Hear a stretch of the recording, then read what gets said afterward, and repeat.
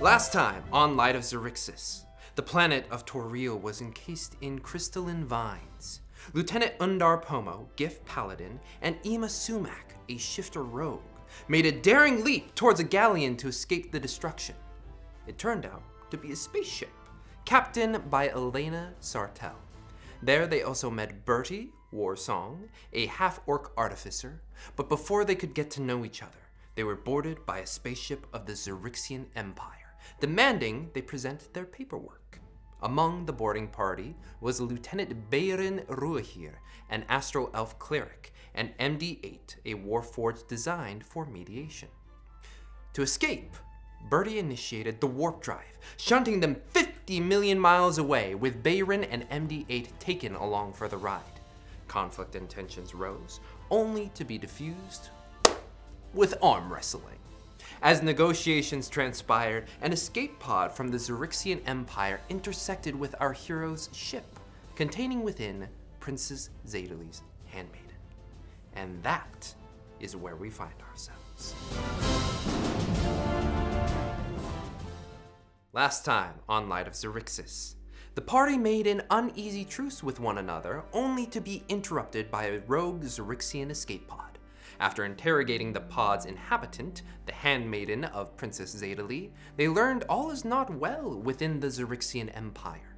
Princess Xaryxis and her brother, Prince Zeolith, both with an X, are at odds on how to best preserve their planet.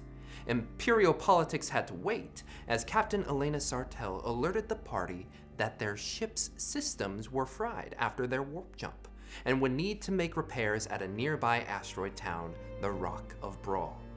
Docked, the party said their goodbyes to the captain, who told them they could find assistance in one Commodore Crux, who frequented a tavern called the Happy Beholder. Weaving their way into the center of the asteroid, they found the Happy Beholder, and within, they found their quarry. A massive gif of militaristic bearing and a blood alcohol level over the legal spell jamming limit. That high BAC allowed Ima to easily sway Crux into a conversation. Bertie inquired how Crux knows Elena Sartell, which he promptly replied, "Nope."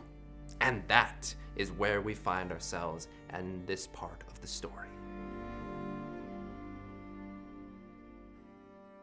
Last time on Light of Xaryxis, our hero spoke with Commodore Crux on how to best thwart the Xaryxian Empire.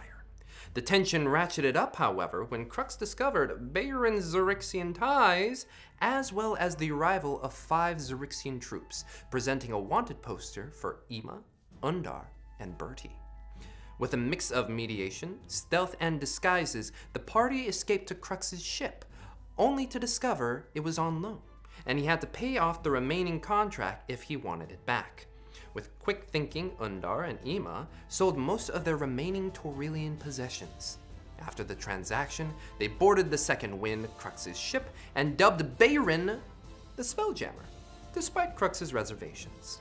That was the least of the gift's worries, as more of his debts came to collect in the form of a gang of space penguins. With Bertie's lightning launcher, a well-placed moonbeam, and Bayron linking with the Second Wind, the party was able to escape, with only Ima and MD8 getting the unnerving feeling they were being watched. And that is how we're going to pick up this story.